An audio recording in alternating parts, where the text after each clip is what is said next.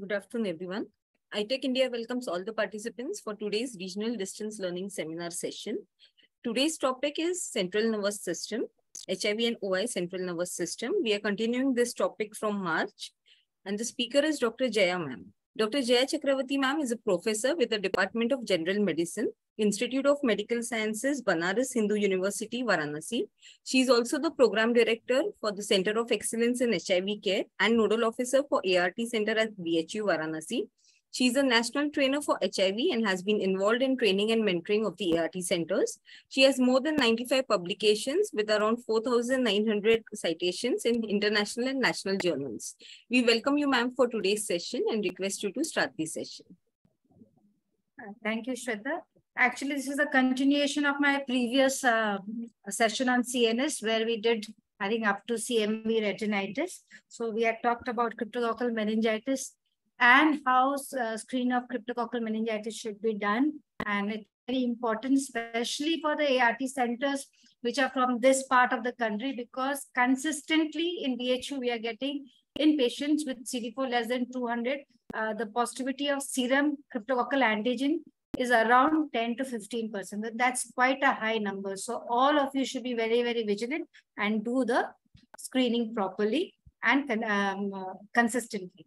Second, we had talked about toxoplasmosis, where the definitive diagnosis, the patient usually comes with focal neurological deficit and maybe seizures. And when you do an imaging, you get a MRI with a ring enhancing lesion. And what the definitive diagnosis is, of course, by biopsy, which is very difficult to do. So many a times we just do a IgG serum toxoplasma. And if that IgG is positive, we give an empirical treatment for toxoplasmosis. And after 6 to 8 weeks, we just do an imaging and see whether that it has improved or not. Okay, because biopsy is very difficult. Of course, you can get a definitive diagnosis by doing a biopsy. The third thing we talked about was cytomegalovirus disease. We should be very, very clear that cytomegalovirus disease, though retinitis is the commonest presentation, and of course it's a not a life-threatening, it's a vision-threatening emergency.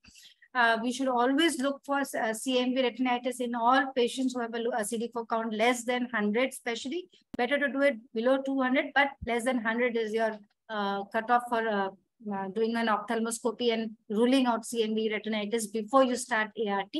And you should never forget that CMV can cause disease any part of the GIT, right? From esophageal ulcers to whole of GI ulcers and diarrhea and bloody diarrheas. And it can also affect, in fact, recently we had a patient whose chronic biopsy was so much teeming with CMV that the actually pathologist called me up and said, Madam, I do not know, I've never seen so much CMV. I said, no, it's a retropositive patient, so don't worry, we see it. So the third manifestation of cytomegalovirus disease is basically in the CNS, where you have typical aseptic meningitis, or you can have something called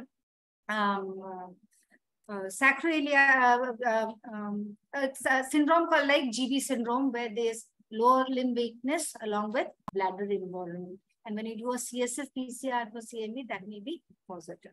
Okay. So now for today's. Today we have all the blue ones left. I'll tell you one by one. So the next slide, please. So we'll start with meningitis. So next slide, yeah. So when we talk about meningitis in HIV patient, there are 4 main type of meningitis, which is very common. Aseptic meningitis, which is usually viral, which is common in general population also. This aseptic meningitis could be due to either HIV or other viruses like varicella zoster or herpes simplex, CMV even, okay? And HIV per se can also cause aseptic meningitis. The second is bacterial meningitis. Well, in India, now the incidence of bacterial meningitis is decreasing. So we have, in a tertiary care, in normal patients also, we get less of bacterial meningitis. We get it in only those who are predisposed. They have had some surgery, neurosurgery or something like that, or have a ear discharge. So yes, but HIV patients are also vulnerable. So they can also get bacterial meningitis. What is most important to us is tuberculous meningitis. You know, in HIV, tuberculosis is the main opportunistic, one of the most common opportunistic infection, and it can also present as disseminated tuberculosis, and tubercular meningitis is really, really common. And we should really think about it. We should really try and diagnose it and treat it very well. And of course, I've told you the importance of cryptococcal meningitis, and I took a lot of time to tell you about that because it is an uncommon meningitis. If you don't think about cryptococcal meningitis, you will not be able to diagnose it because the CSF is usually normal in cryptococcal meningitis, and you need to do a CSF cryptococcal antigen test or CSF India bluing staining, okay, or CSF culture. So next slide, please. So we start with aseptic meningitis. So as I told you, both it can be caused both by HIV itself or it can be due to other viruses. The viruses I already named for you. It could be herpes simplex is common, CMV, varicella zoster. They can all cause aseptic meningitis. Certain immune processes like non-infectious inflammatory processes like iris also can present like aseptic meningitis. Okay. Now, the course, how does it present? We know all meningitis presents with either fever, more than fever, headache, nausea, vomiting, neck stiffness, photophobia. These are the common symptoms of meningitis, and patients with HIV also present like that. Okay. Sometimes if it is a disseminated varicella zoster and having meningitis, you can also have typical varicella zoster rashes or chickenpox-like rashes.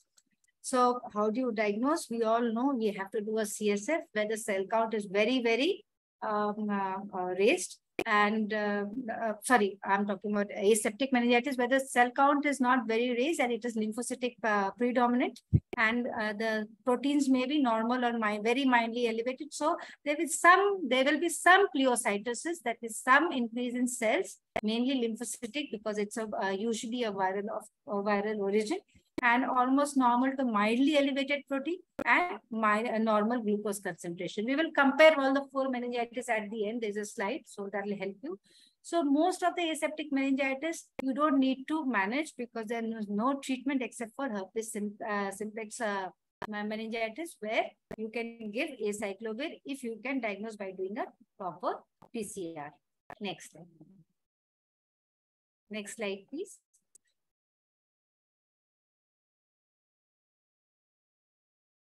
So next we come to bacterial meningitis. The common cause of bacterial meningitis, both for PLHIV and non-PLHIV patients, is the same. The most common organism is Streptococcus pneumoniae, followed by H. influenzae and Neisseria meningitis. Okay.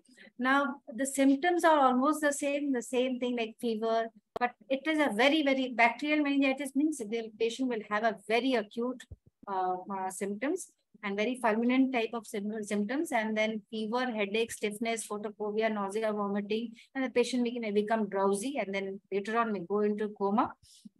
And usually it may or may not be preceded by a prodromal illness like respiratory illness or a sore throat, okay? But you may have certain underlying diseases like either a CNS surgery or neurosurgery being done, or you may have ear discharges, chronic ear discharges. Those are predisposing factors. Now, how to diagnose? We all know how to diagnose bacterial meningitis. The CSF is very, very specific. Like they have a very high cell count, mainly neutrophilic. The cell count may go from 100 to 10,000. You will not get 100 if the patient has not been on some antibiotic.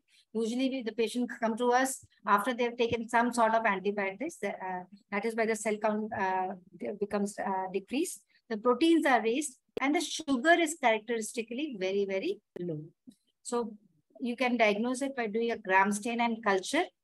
And when you do a culture, you should also go for an antibiotic sensitivity, because the organism may be resistant because of the widespread use of ceftriaxone and other third generation cephalosporin, which is the drug of choice for bacterial meningitis. Next, please. So imaging should be done before you put an LP inside a patient to rule out any focal lesions in the brain. So how do you treat bacterial meningitis? It does not differ from PLHIV as compared to non-HIV patient, it is the same. We start with a third generation cephalosporin, that is ceftriaxone. The dose is high. It is 2 grams twice daily. That is almost 4 grams of ceftriaxone.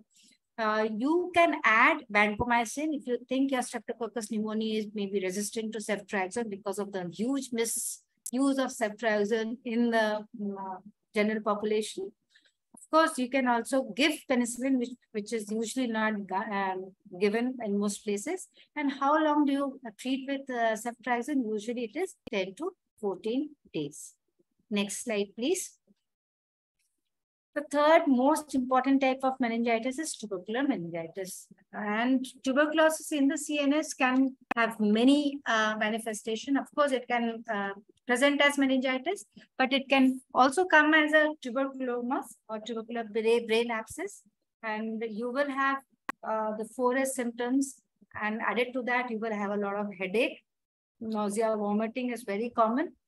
Because tuberculosis can present as a vasculitis, it can cause any focal neurological defect. Because it causes a basal meningitis, it can cause a lot of cranial nerve palsy. Okay, and so the patient can have, because it can also present as tuberculoma along with meningitis, so the patient can also have seizures. So you can have a myriads of signs and symptoms. So depending upon how and the patient is presenting. Usually basal meningitis is very, very prominent feature of tubercular meningitis. So you get a lot of headache, nausea, vomiting, and you get a lot of cranial nerve palsy. And the 6th cranial nerve palsy is the most common form of palsy. And when there is vasculitis and infarct, the patient can present with hemiparesis, 7th cranial nerve palsy, etc. Now, how do you diagnose? The CSF, again, the pressure is high, the proteins are quite raised, sugar may be low, and there is lymphocytic pleocytosis. Okay. So, but they have not written here, but for you, the main CBNAT is available everywhere nowadays. So you should take that CSF and send it for CSF CBNAT. That is how you can definitively diagnose tubercular meningitis. And once you have diagnosed, you start the standard ATT drugs. You don't need to give anything else. And along with the standard ATT, you can give steroids.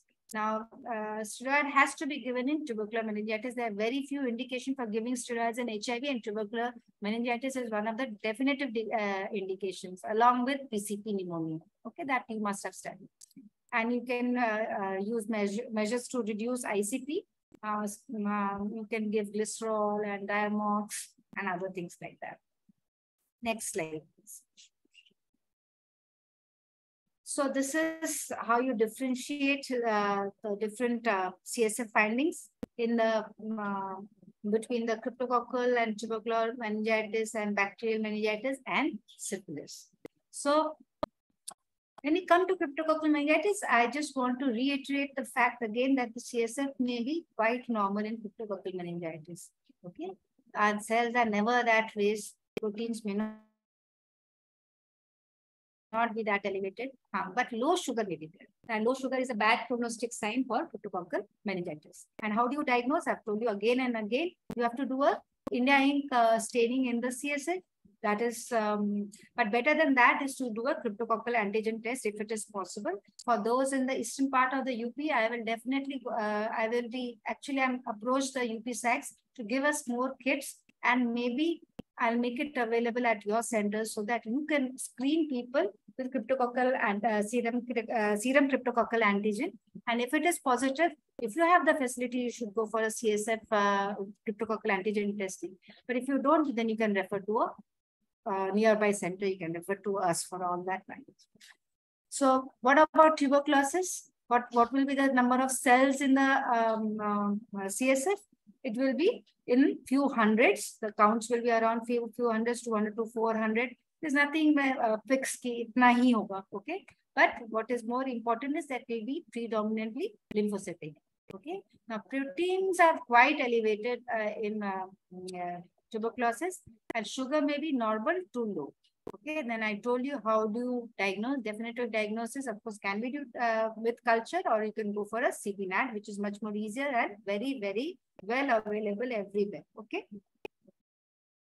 Now, if you talk about the bacterial meningitis, where Streptococcus pneumoniae is the most common organism, of course, the counts will be very raised, thousands. But at times, I told you, patient already has antibiotics and they'll come to you after taking antibiotics, then the counts are lower.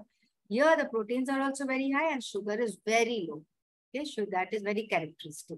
Okay, sugar is very low in your bacterial as well as it is very low when the cryptococcal burden is very high in the CSF, and that is a bad prognostic sign. So how do you diagnose and definitely diagnose bacterial meningitis? You should be doing a gram staining and a culture, and that will reveal the organism. What can be easily done and should not be missed is a syphilitic meningitis due to syphilis in PLHIV. And everybody should do it because VDRL tests are available with us. Syphilitic meningitis also is lymphocytic predominant. You get a lot of lymphocytic predominant cells, up to 400 cells, and proteins are slightly raised. Sugar may be near normal. And how do you clinch the diagnosis? By doing the VDRL in the CSF. It is not the serum, it is the CSF VDRL.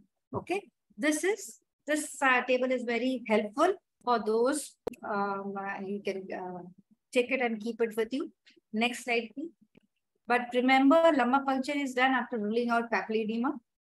And if you can't rule it out, just do a very, very guarded CSF.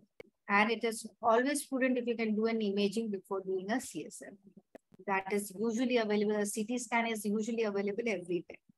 The next disease which we want to talk about is PML. That is progressive multifocal lymphoencephalopathy. Next slide, please. Now, PML is a demyelinating disease caused by a virus, and which is a JC virus, and that is a human polyoma virus. That virus, what does it do? It actually, many of us may be infected with JC virus, and when your CD4 count is low, then there's a reactivation of the virus in the body. You don't acquire it like you acquire a bacterial infection. Okay, so it is always there. It reactivates and it destroys your oligodendrocytes. And so that is, if your oligodendrocytes are destroyed, your myelination process is damaged, and that is why you have a demyelinating disease. Okay, so it is a progressive. PML is progressive. It is multifocal, means demyelination is occurring at different places at the same time. Okay, and incidence in HIV patients around 3 to 5%, and it can occur in patients who are already on ART also, even with effective ART. And that is a problem because PML does not have any specific treatment. And the only treatment we thought before is to give ART and improve your immunosuppression. But it can occur even if you are taking an effective ART. Next slide, please. So, as I said, it is a progressive disease. It is why is it progressive? Because we do not have a specific treatment. It is multifocal demyelination. Wherever there is damage to oligodendrocytes, there will be a multifocal damage all over the place. So there will be focal neurological deficits, which are usually insidious in onset and steadily progressing. Okay, and it involves the different parts of the brain. Spinal cord involvement is rare. Okay, and optic nerves are not involved. Like why are we saying this? Because whenever you think about demyelinating disease in adults, you think about multiple sclerosis, where optic nerves are very commonly involved. Okay, so because it is slowly progressive disease and multifocal disease, the patient may come with focal neurological deficit, and the clinical progression may be over several weeks to months, and the only way of diagnosing is by doing an imaging like MRI. MRI is very specific for it. Of course, you can do a CSF, JC virus, but the facility is not available with us. Okay, so we do not have a lot of fever, headache, nausea, vomiting, but you can have a lot of focal neurological deficit.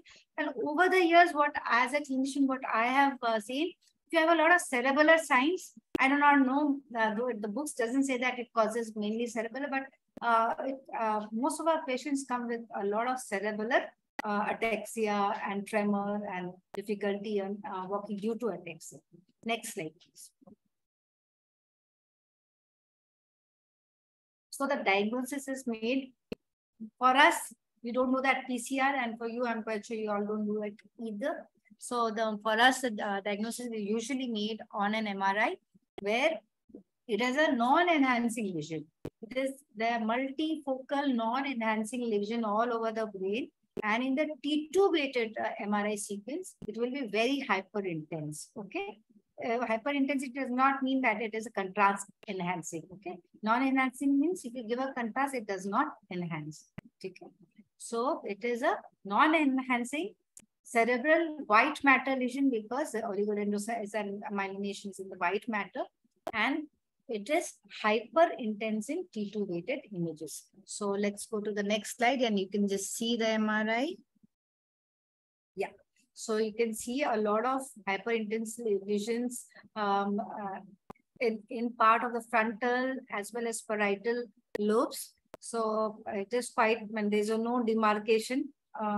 So there's multifocal, and in fact, it is also on the other side also you can see some on the frontal lesions. So next slide, please.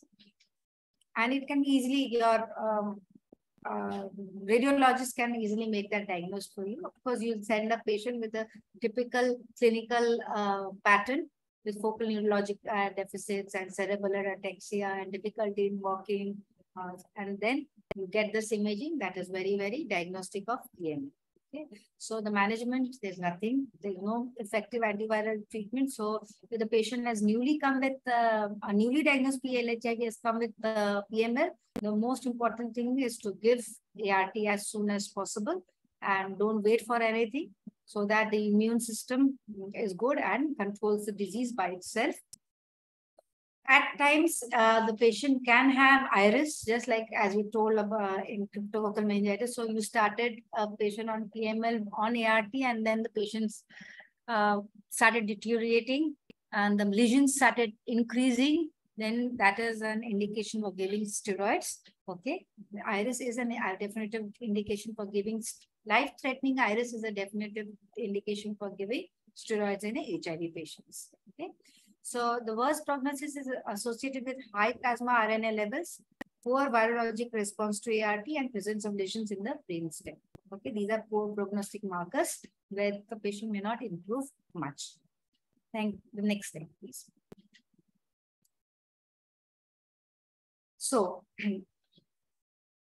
this is the radiological findings in HIV related neuropathologies. So the main differential diagnosis of a patient with PML is usually HIV encephalopathy because it's not a space occupying lesion. But HIV encephalopathy, you will not have this T2 hyperintense lesion. What you will have is cortical atrophy. So whenever there is cortical atrophy, what a layman sees on that image is all the ventricles are dilated and all the cortex, you can see it very, very clearly with lots of gaps in between. Okay, so in HIV encephalopathy, it is characterized by cortical atrophy, and you may or may not have bilateral basal ganglion calcifications.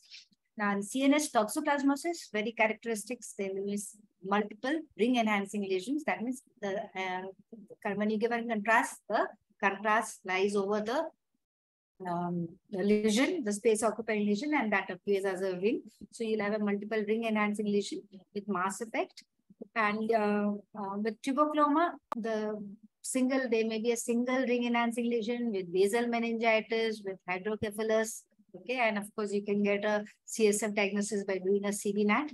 Okay. So at times we have a problem with tuberculoma and toxoplasmosis. If there is a single ring enhancing lesion, then we are not sure whether it is tuberculoma or toxoplasmosis. And then you can go for CBNAT and look for other places for tuberculosis, and we should do an IgG for toxoplasma, not IgM, but IgG for toxoplasma. That will help. If that is positive, you can just give an empirical treatment for toxoplasmosis. And the patient usually improves between 6 to 8 weeks. And the image also, the CT findings also, or MRI findings also improve by 6 to 8 weeks. Now, PML, again, I've told you, we will just revise it. It is multiple hypodense lesion. It is not enhancing. It's a hypodense lesion in cortical white matter. So it's a white matter lesion, hypodense lesion without any contrast enhancement. But if you do an T2 sequence in MRI, that will be very, very hyper intense. Okay. So this is how, this is again a very nice table. So you can take the CSF table I liked it. This is also very nice table. You can remember this. Next slide, please. So what is HIV-associated neurocognitive disorders? Next. Or hand. Okay.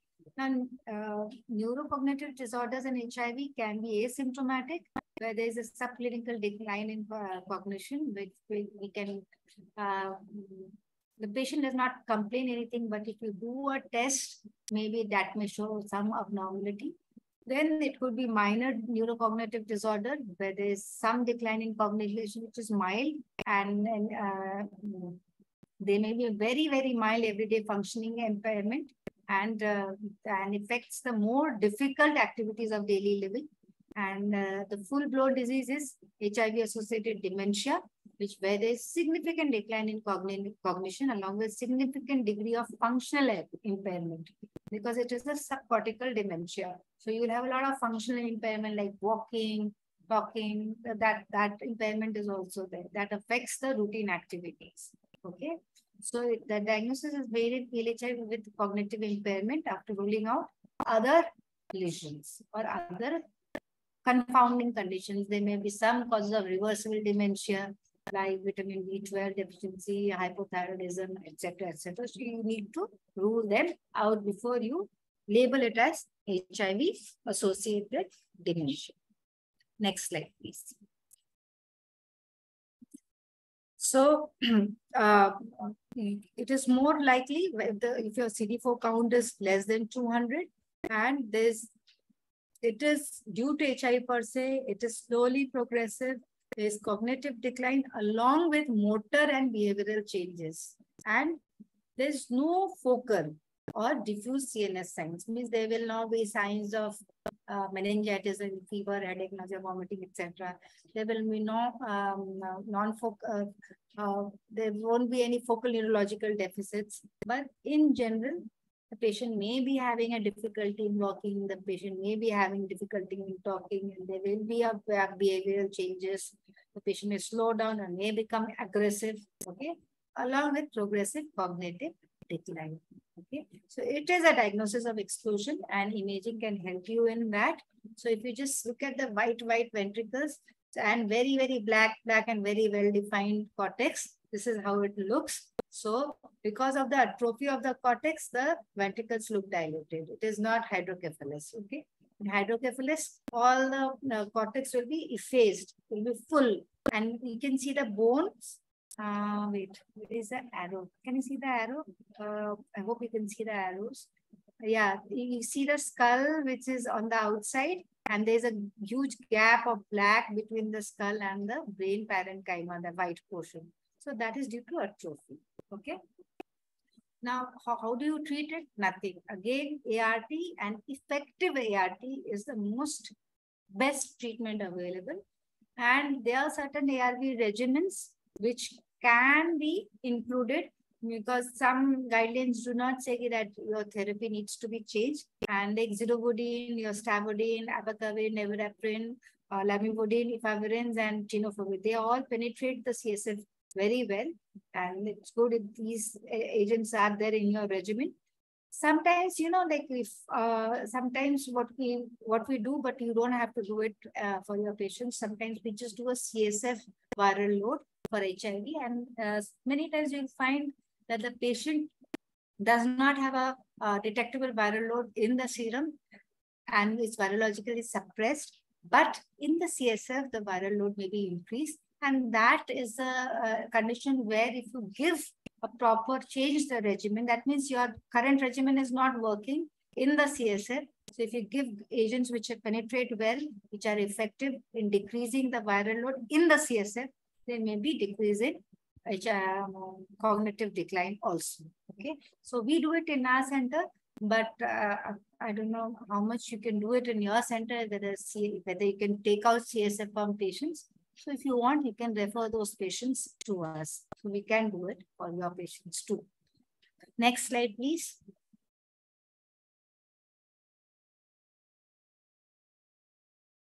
Okay. Now, HIV-associated vacuolar myelopathy. Now, when I started this whole session on neurological manifestation of HIV, I said very clearly, HIV can cause anything in any part of the CNS as well as PNS. Okay, the peripheral nervous system as well as the central nervous system. Okay, anything. So, when it's a dictum, we tell all our residents that if you have any neurological problems, please get an HIV done. Okay. Maybe we are missing out HIV if you don't do a HIV test in all patients with neurological manifestation. So, can it affect the spine? The answer is yes. It can and cause myelopathy? Yes. So, answer is yes. It can cause myelopathy due to various infections like TB, syphilis, etc. Or it can cause myelopathy due to HIV per se. Next slide, please. And that is called HIV vacuolar myelopathy.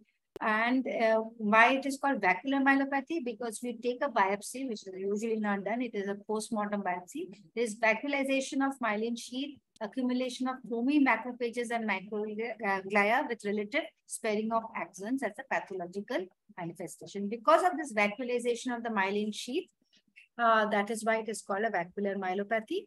And how does that patient present to you with?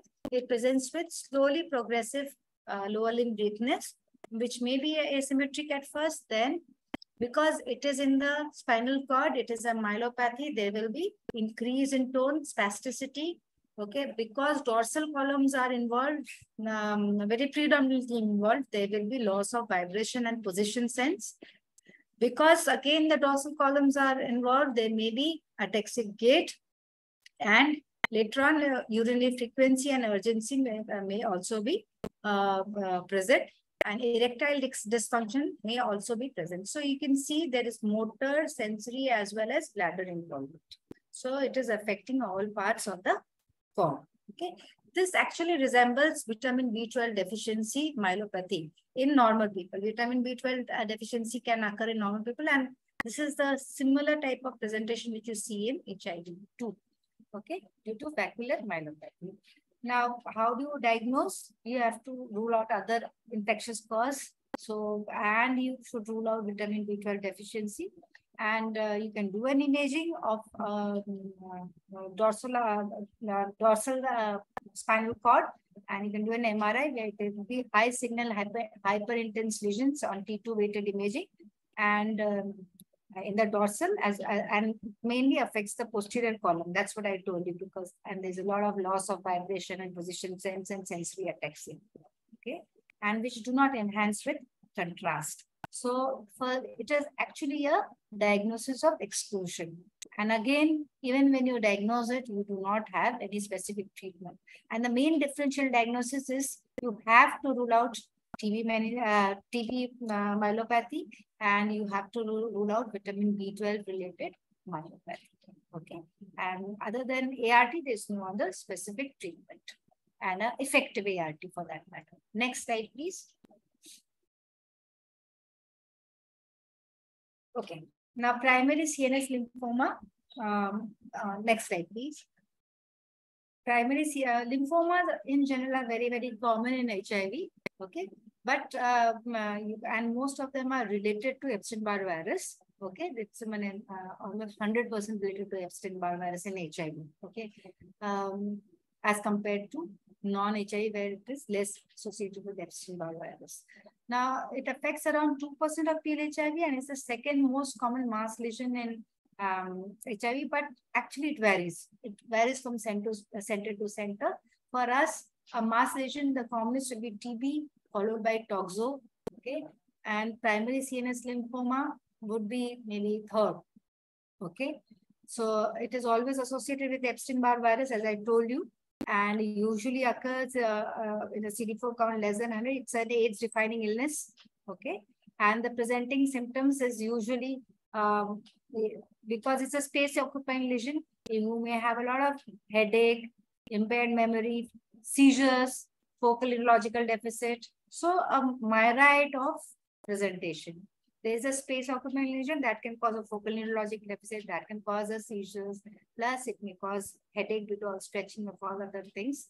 Okay, and for anybody with headache and seizures and focal neurological deficit, the first thing you need to do is an imaging. Okay, because toxoplasma, tuberculoma, cryptococcoma for that matter, they are all your differential diagnosis. Brain abscess, fungal brain abscess, as well as bacterial brain abscess. These are all your differentials, okay? So you do an imaging. You should not go for a CSF first. You should go for an imaging. And in HIV, if you have to go for any imaging, it is always better to go for MRI. But if you don't have the availability of MRI, then it is best to go for contrast CT. Okay, you just do a serum creatinine. If that is normal, go for contrast CT. A plain CT has very less value in HIV patients with CNS manifestations. So go for contrast CT. You just need a serum creatinine before doing it. Okay. So what does this MRI show, or CT for that matter, show in primary CNS lymphoma? The lesions are periventricular and they are ring enhancing lesions. And there's prominent edema because it's a space occupying lesions. And because it needs again a biopsy for definitive diagnosis, so which is not available and which people do not do easily. It is available in my center, but I don't think so my neurosurgeon will do it as in our patient. They don't do it very commonly. So because it has its own morbidity and mortality. So what we can do is you do a toxoplasma IgG, and if that is positive, think about toxoplasmosis and treat for that. And then again, we evaluate after 6 to 8 weeks. If that is negative, then you can think about primary CNS lymphoma. And there's no chemotherapy that really, really works well for this disease. So it is not a good thing to have. Okay. Next. So we have done the brain, we have done the cord, and now we are into the peripheral nerves. Okay. So HIV associated neuropathies. Next slide, please. So HIV, it's very, very common. Those who have worked with HIV in the era of 2005 to 2012, 14, where we gave a lot of zidovudine, 12, I think. We changed our regimen in 2012, if I remember right. So we gave a lot of zidovudine-based regimens. There, we saw lot and lots of peripheral neuropathy and lipoatrophy. It was the most commonest. We could identify patients from 500 meters. Okay, this must be pill HIV or stavudine. And peripheral neuropathies used to be very, very common. But even HIV per se can cause neuropathies. Okay, but the most common cause at that time was drug induced, and the most important culprit was stavudine, because we did not use a lot of didanosine and zalcitabine was not there. Didanosine was available in the market, but zalcitabine was not available in the market. Okay, so they are called the D drugs, D4T, DDI. Okay, so the D drugs caused a lot of peripheral neuropathies. Okay, but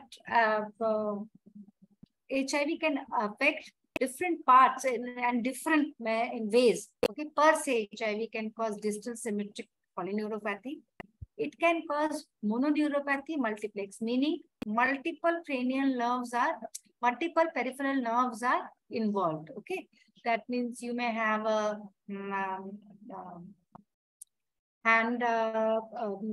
foot drop, maybe palsy of the ulnar nerve. Okay, so there are multiple nerves involved at the same time. Okay, so the commonest cause for us of mononeuropathy multiplex is rheumatoid arthritis, vasculitis, as well as diabetes. So HIV can also cause that.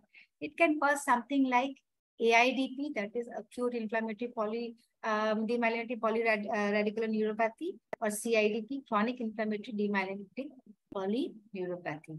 So HIV comes in the differential diagnosis of CIDP as well as AIDP.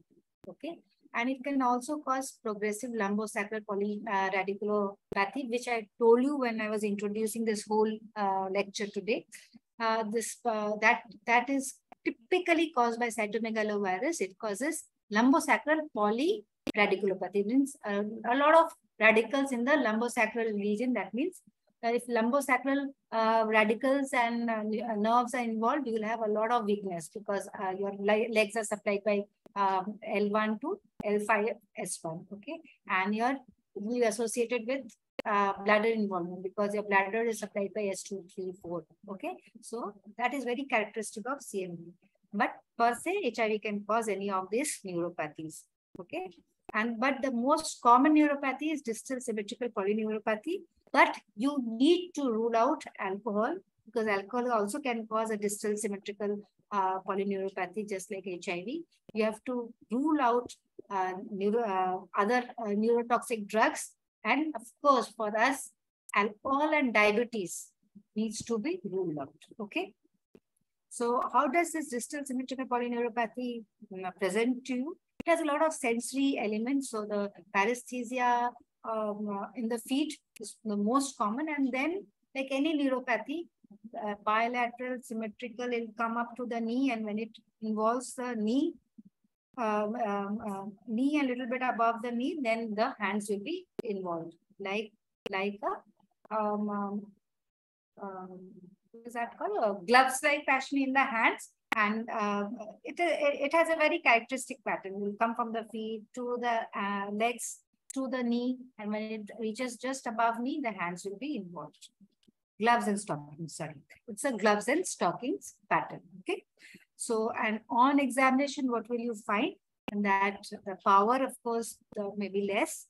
There may be decreased jerks, especially the ankle jerk. There may be absent or decreased posterior column sensations like vibratory sensations and position sense. And there will be increased threshold to temperature and pinprick. That is difficult to make out. Okay. They'll have a lot of paresthesia. They will not let you touch only. Okay. So is there any treatment available? The answer is no. But if there is diabetes, control the diabetes. If there's alcohol abuse, you stop that alcohol abuse, give the requisite deficient vitamins. Okay. And if somebody is actually using, but nobody uses didanosine and statine, you need to stop that drug immediately. Okay. Next. Next slide, please. Okay. So they did not tell you about myopathy. So because of HIV can also cause myopathy, which it may be a polymyositis-like, or even zidovudine can cause myopathy, and HIV can cause something like polymyositis-like presentation or degenerative myopathies also. Okay, and it can also cause drug-induced myopathy due to zidovudine. The next topic is nidosyphilis. It is very important because it is treatable. And if you don't treat it, and the late sequelae are really, really bad, and those are not reversible. So you need to have a very high index of syphilis in all HIV patients. Actually, everybody is supposed to do an RPR for all patients who have been diagnosed with HIV and who have ongoing sexual activities, high-risk sexual activities. You should repeat it in intervals also. So what is neurosyphilis and how does it present? The next slide, please. So neurological involvement in syphilis is actually, it can present just like tuberculosis. It can be asymptomatic. Okay, it can cause meningitis, just like tubercular meningitis, or it can cause later on, it can cause dementia. So it can cause spinal cord lesions like tabes dorsalis. So the syphilis and TB has a lot of similarity. So for neurosyphilis, maybe asymptomatic CNS involvement, but you need to detect it. Why? Because if you treat it, the patient will not become symptomatic, and that is the most important. It may be acute syphilitic meningitis, usually occurs within the first 2 years of infection.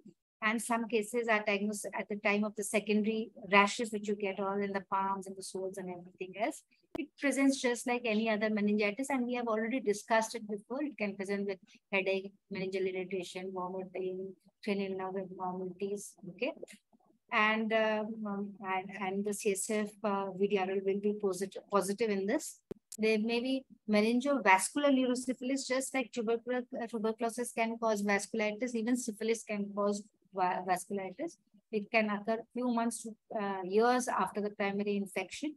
So there may be, because it is a vasculitis, it can affect any part of the brain. So you may get extremity weakness.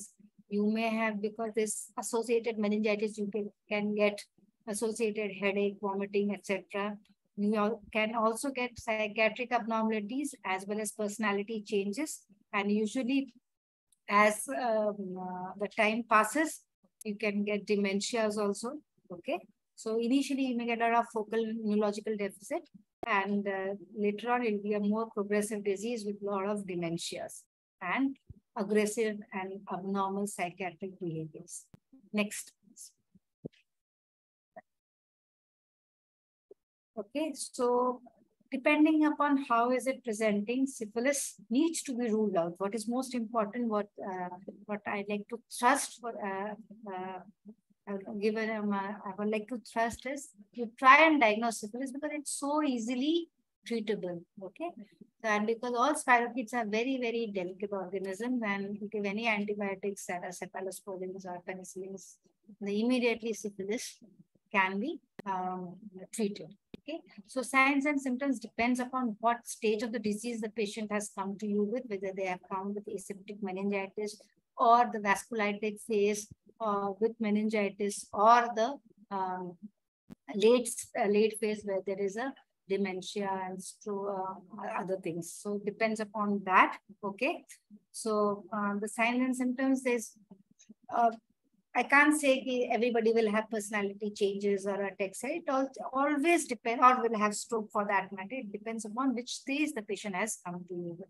As we've already discussed the CSF findings of syphilis, there will be a CSF pleocytosis. The cells will be increased, lymphocytic predominant, mild elevation and protein, normal sugar. But if you do the VDRL, it will be reactive. So you can do VDRL even in the serum as well as CSF. Okay. So, and for CSF VDRL, if it is positive, it suggests neurosyphilis. Okay. And then you need to treat with benzathine penicillin, 4 million units IV 6 hourly for 10 to 14 days. If the patient is penicillin allergic, you can also give ceftriaxone for 10 to 14 days. Okay. Or you can give doxy, but ceftriaxone is better. Then it is very, very important that you follow up the patient of neurosyphilis by doing a CSF. The CSF should normalize by 6 months, okay?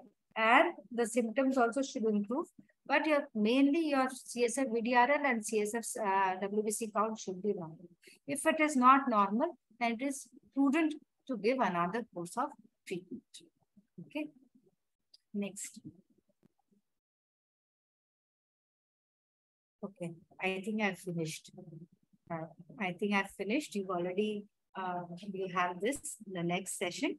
So now if you have any other questions, you can come, you can write it out in the chat box. I can look into it and try and answer them for you. But 3-4 things you need to remember. Every HIV, PLHIV will have some neurological manifestation in their course of illness. Okay. Neurological manifestation may be in the form of meningitis or focal lesions, or it may be in the form of myelopathy. It may be in the form of neuropathy, okay, or in the form of dementia. So these are the 5 main manifestations. Of course, we've not discussed myopathy, but it can also cause myopathy. Okay, so all parts of the nervous system are involved in HIV. The involvement may be due to HIV per se, like aseptic meningitis, the myelobacterial myelopathy, or distal neuropathies. These may be due to HIV per se, or HIV-associated dementia. These are all due to HIV per se, or it may be due to some sort of opportunistic infection. like cryptococcal meningitis, toxoplasmosis, but then your PML or JC virus. Okay. Some have treatment like crypto and toxo. Some do not have treatment like PML. So where you need to give a very, very effective ART. Okay. So it is very important, and nowadays it has become easier for everybody to diagnose these neurological manifestation and go ahead and treat the opportunistic infection and give a very robust ART in those who are not improving with HIV associated neurological disease. Okay, so that's my summary of those whole 2 sessions I had. So if you have any questions, let me see the chat box.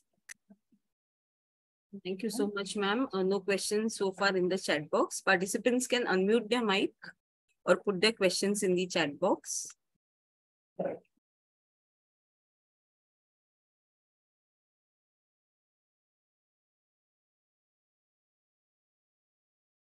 Ma'am, I don't think there are any questions.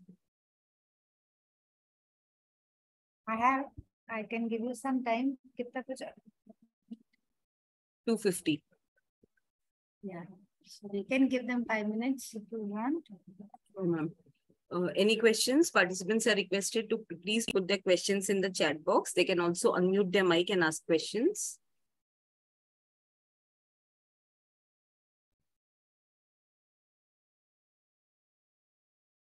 So can I ask one question? Like, how many of you have diagnosed cryptococcal meningitis in your center? Not the medical colleges. I think they should be able to do that. Achha, how many have cryptococcal antigen test in their centers, in their medical colleges for that matter? So there are 52 participants from different regions. So can somebody tell me now? I know KGMC has it. I don't know about Prayagraj, Allahabad. Do you all have cryptococcal crack testing?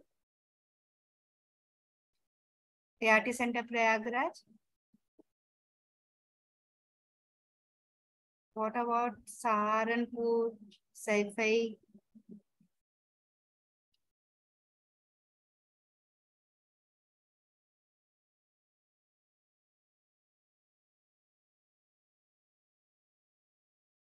Oh, none?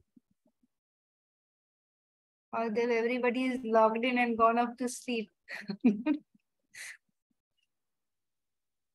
Not available in Sultanpur. Yeah, that I know.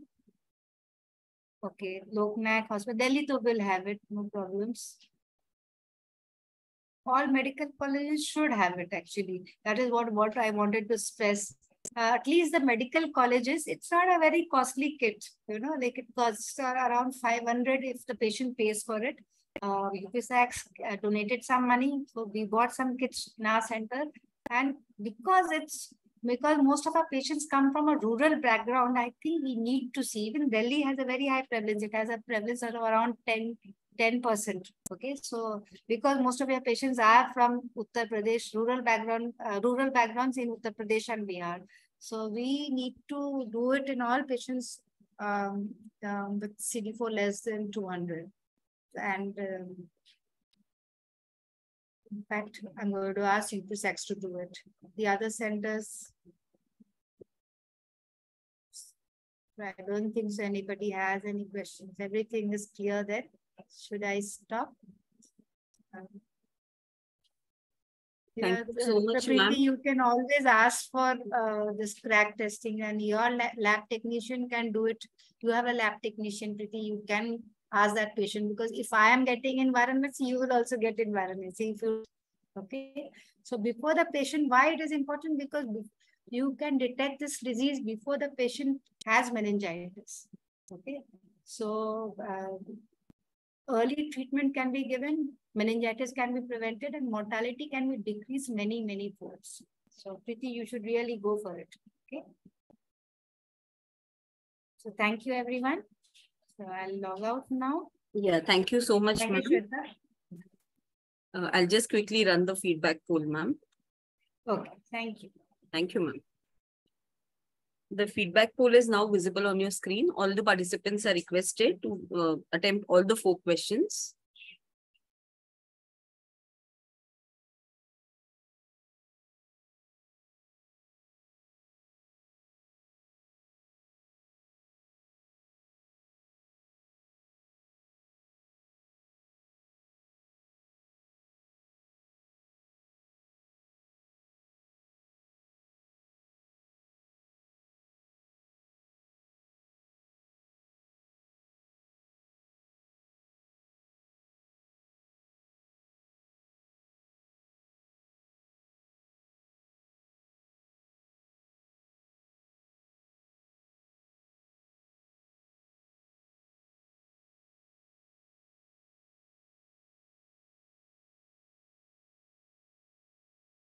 Requesting all the participants to please attempt the feedback poll.